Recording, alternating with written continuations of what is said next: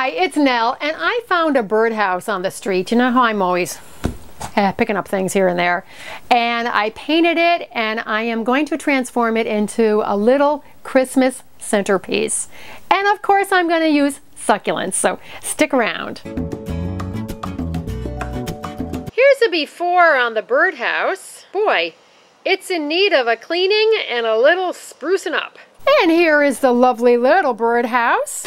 It's been painted. I did a little brush of silver here and there just to give it a little sheen, just like the sun was hitting it on a snowy day.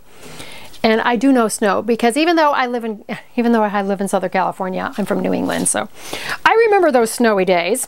And I just got a glue gun, so this is the first time I'm using it for these few crafts, so hopefully it's going to hold on here.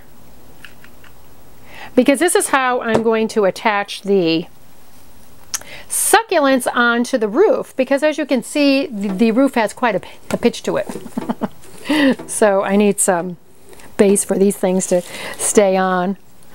So funny using a glue gun. Of course, this glue gun is tiny, but I have my big old glue pan too for those bigger jobs.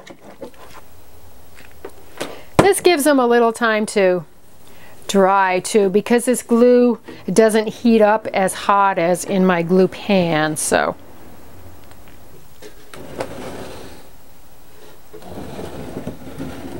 that glued on here. Obviously this is the front of the birdhouse, even though the back is adorable too. Okay, so now it's time to attach these succulents onto here.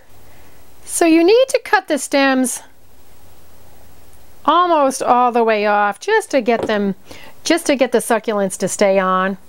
I like these because they're nice and flat, so they're just gonna glue in there beautifully. And if you're new to hot glue, you have to hold it for a while just to get it to stay, otherwise it's gonna come right off. I must say, on these mini glue guns, you go through glue sticks like crazy.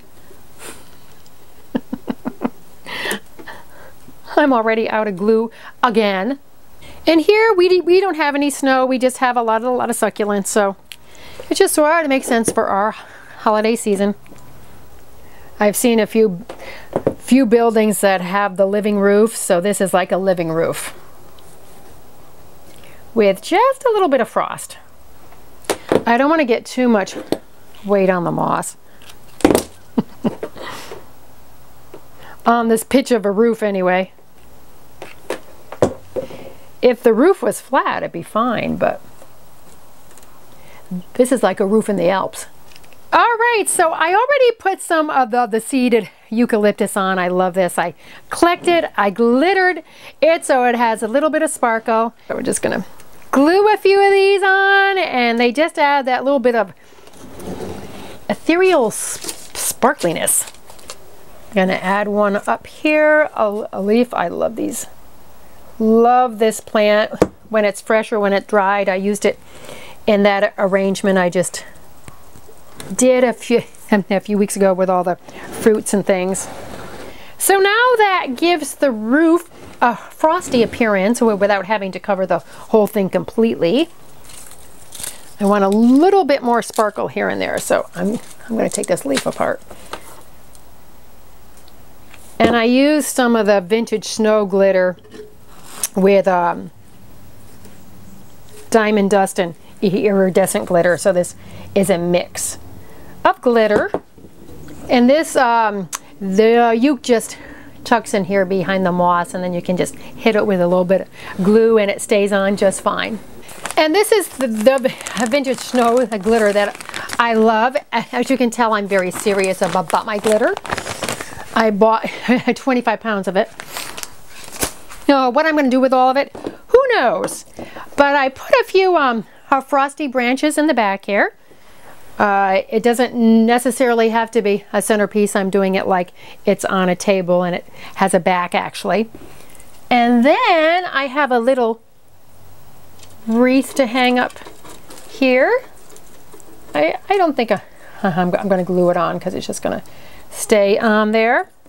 And then, oops, I need to get my bird. Okay, so I'm just gluing the bird in place because every birdhouse needs a bird, and that's a cute little vintage bird. Just going to add in a few cones. These are some liquid amber pods I collected. Balance it out on both sides.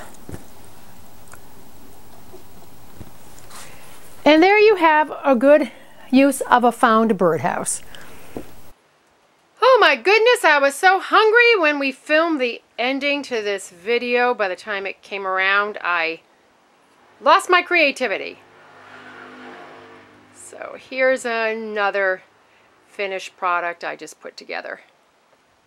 Just a few more succulents and things to draw it out. If you don't have succulents, you can certainly use pine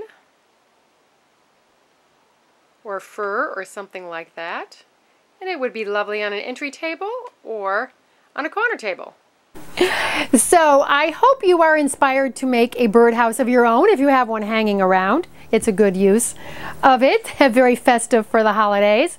And please subscribe because I have a lot more videos coming your way. Thanks for all your comments and your likes. I really appreciate them. Happy holidays, and as always, thank you so much for watching. Bye.